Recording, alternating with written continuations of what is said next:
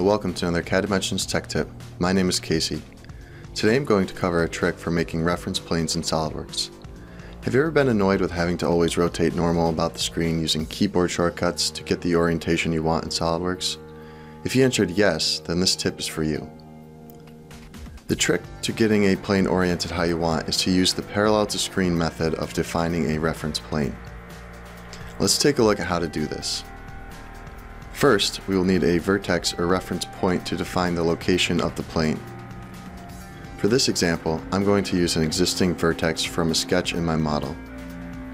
I will pre-select my vertex, then select Reference Geometry and Plane. With the vertex pre-selected, this will populate the option to define the plane by making it parallel to the screen. Once I select the Parallel to Screen option, the plane will become fully defined and reorient itself with the screen. Now I can simply rotate the screen to the orientation I desire. To do this, I will use my spacebar to align to my correct view, then use the Alt plus left or right arrows keyboard shortcut to rotate the view. Once I have the correct orientation, I will click Update Plane and accept the plane settings.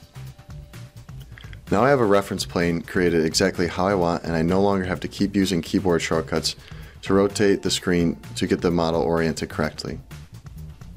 Thanks for watching another CADimensions Tech Tip. Happy holidays.